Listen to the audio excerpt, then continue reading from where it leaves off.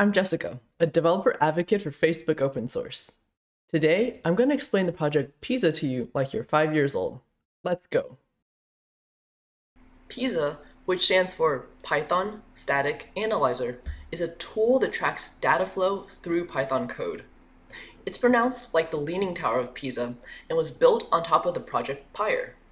Pysa is designed to catch security issues, which can often be modeled as data flowing somewhere that it shouldn't be. Pysa works on even the largest Python code bases, those with millions of lines of code. Running Pysa as you add or update code could tell you if the new code is introducing vulnerabilities such as SQL injection or cross-site scripting. Pysa is extensible and enables you to write your own rules to detect any kind of data flow in your program.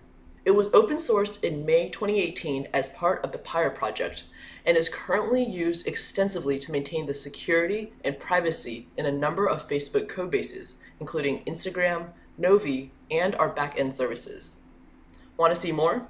Visit the Pysa website to find extensive documentation, or check out its GitHub repo for tutorials and even a video walkthrough.